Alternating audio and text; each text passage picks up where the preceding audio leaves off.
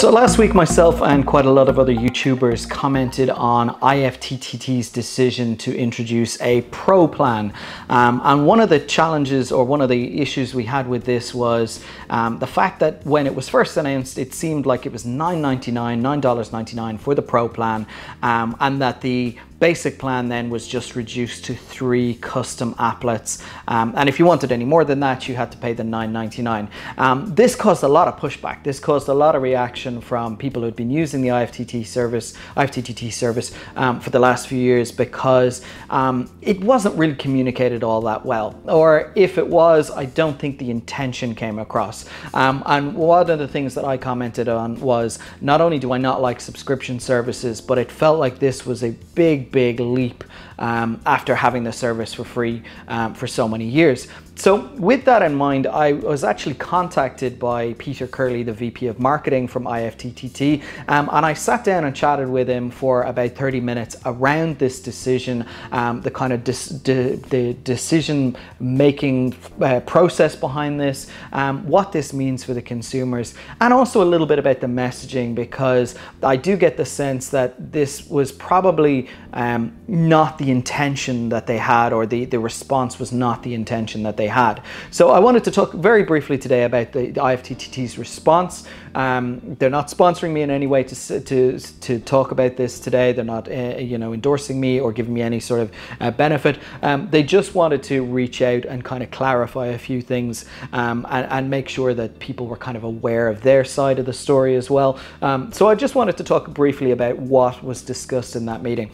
So the first one is the price. Now, obviously $9.99 was a bit of a shock to people, and I think both of us kind of discussed the idea that a lot of the potential positives of a Pro service kind of got lost a little bit in the fog of the price being $9.99. And in his own words, Peter said that this was very much an aspirational price, that they weren't really sure what they wanted to charge for a Pro service to the consumers, and that the $9.99 was very much aspirational, but they wanted people to kind of pick their own price. Now, obviously this probably wasn't perceived very well, maybe it wasn't communicated very well, but it seemed to a lot of users like $9.99 was the price.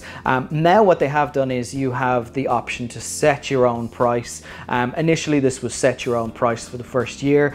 Peter has said now they are committed that if you choose a price anywhere between $1.99 and the $9.99 that you feel that the service is worth, they will honor that for as long as you're using the platform. So if you decide that the service is only worth $1.99 per month, you opt for that, they have said that they will honor that, which is pretty decent if you're prepared to pay for the Pro service. The reason why they said the Pro service is important was, and this is something I would be in agreement with, there hasn't been all that much innovation with IFTTT in the last few years. The platform itself is great, the integrations have been really good, they integrate with a lot of products and whatever else, but features that we've asked for, such as logic gates and enhanced kind of tasks and putting in our own kind of conditional logic to applets, hasn't really been there, and this has been restricting what you can actually do. So Peter said that very much one of the reasons they wanted to create this Pro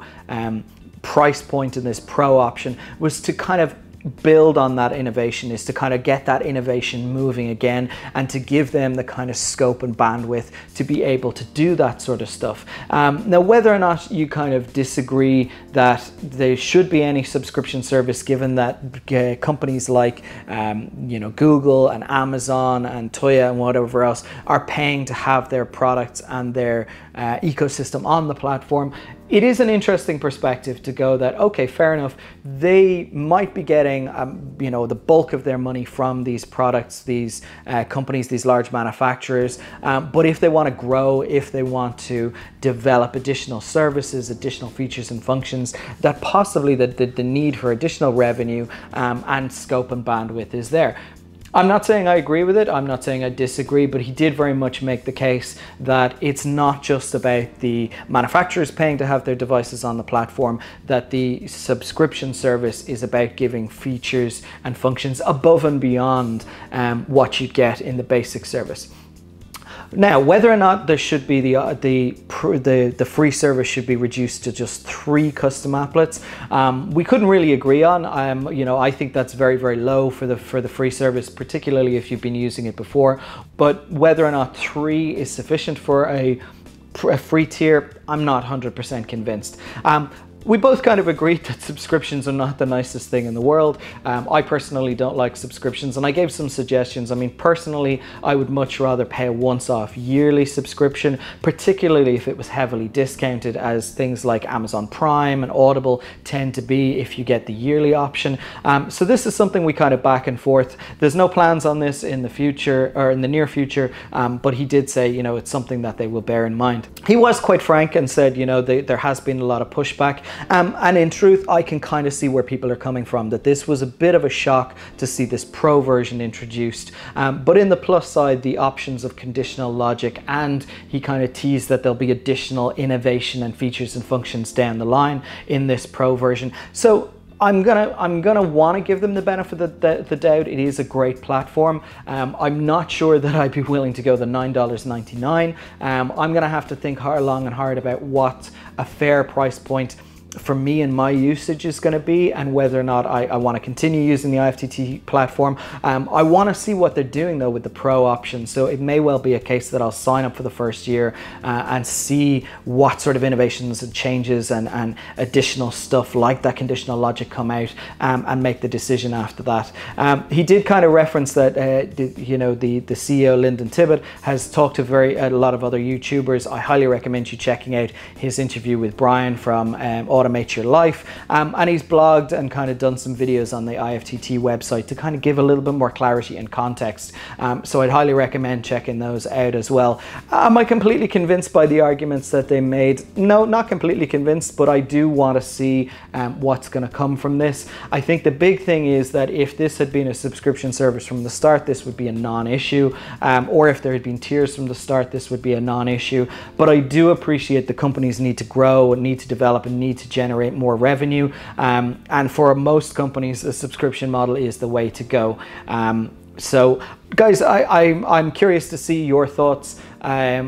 I'm not 100% convinced myself, but I'm going to give them the year and see what happens and see if it's worth paying for the Pro subscription. In the meantime, I may look into other options and other integrations. Samsung SmartThings, for example, is doing great work in terms of integrations with lots of different platforms and creating routines, as is the Amazon Echo app, where a lot of the routines are starting to get smarter, and Amazon teased at their event last Thursday that they're going to have more kind of smart communication and interaction with herself, the voice assistant, that will let you create your own kind of routines and things depending on what you say to your Echo devices. So I'm really curious to see what you guys think. I'm really impressed that IFTTT did reach out. I did comment that this is a small channel in a very small market, Ireland, and he said, no, this is important. You know, we want to be communicating and talking to and listening to our users from all regions and all markets. So I was really impressed that they reached out to me in spite of the fact that currently this is quite a small channel. So that I have to give them props for, and I do have to also give them props for the fact that they are trying to listen to the customers. They realize that this has caused quite a lot of confusion, quite a lot of frustration, and they are moving to, at the very least, listen to people's concerns and criticisms. Whether or not that's going to change anything or make them roll back, I doubt it. So anyway, I won't labor the point. The gist of this is I'm impressed that they reached out. I'm impressed and enthusiastic by the fact that they are listening to people and communicating with us in the smart home kind of consumer base. So let's see what happens.